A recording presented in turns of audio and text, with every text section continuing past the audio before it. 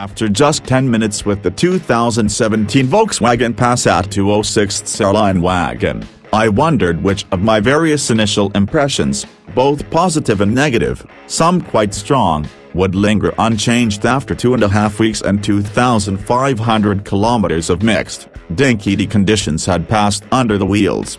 The answer is, most of them. Those impressions. Here is a car hedging its bets on sportiness and luxury, delivering large on both in more or less equal balance, inside and out. Volkswagen has delivered something of a gentleman's R-Wagon, a plus-sized Golf R for buyers who care little for the smaller car's churlish boy racerisms. And here is a new ultimate Passat, measurably smarter, more sophisticated and all-round fitter to its spiritual forebear of sorts, the R36 Passat. But more than anything, here is a Volkswagen that was emphatically premium.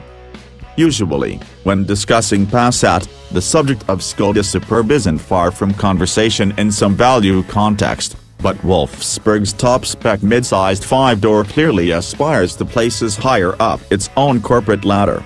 If Volkswagen is supposed to remain relegated to the semi-premium bench while sister company Audi is the star player on the premium playing field, the 206 R-Line wagon, as I'll call it for brevity, didn't get the memo.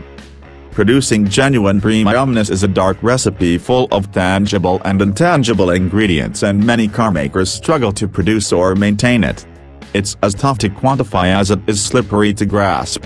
But quality equipment, and lots of it, goes some way in ticking premium boxes, and the 206 R-Line ticks plenty.